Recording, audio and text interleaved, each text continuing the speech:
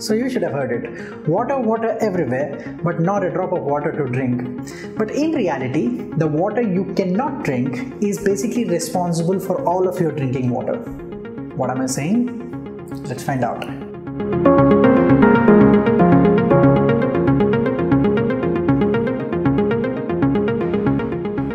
Hello world, this is Sandeep Rana from Definer. Our planet, the planet Earth, is also called the planet of water.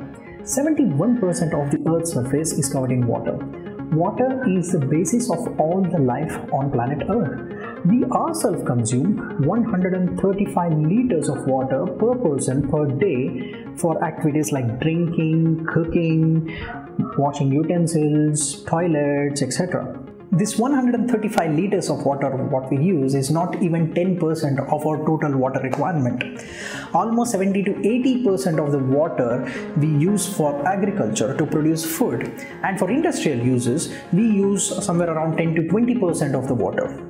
So sometimes you might wonder, if the surface of Earth is covered with 71% of water, then why do people face water scarcity? Should there always be an endless supply of water all the time? Right? But we are not so fortunate in this instance. All the water what we use is called fresh water or usable water. Seawater on the other hand has a lot of salts and minerals dissolved in it, which makes that water unworthy for drinking, cooking, or even for agriculture.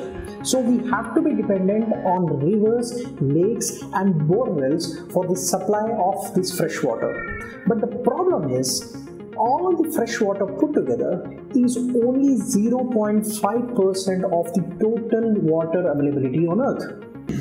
To put that in perspective, if all the water on the entire planet is equal to 1 liter, then the amount of fresh water we have is equal to a teaspoon. Now, I never said all the water in oceans is useless, because without oceans, we would have never had fresh water in first place. To understand this, we need to have an idea about water cycle.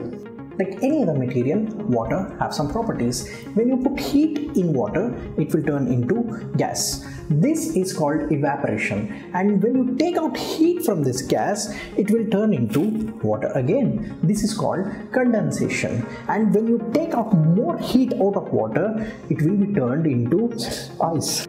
So during daytime, sun heats up water and a small amount of water is turned into vapor. This vapor then starts its journey towards the sky, carrying some heat with it.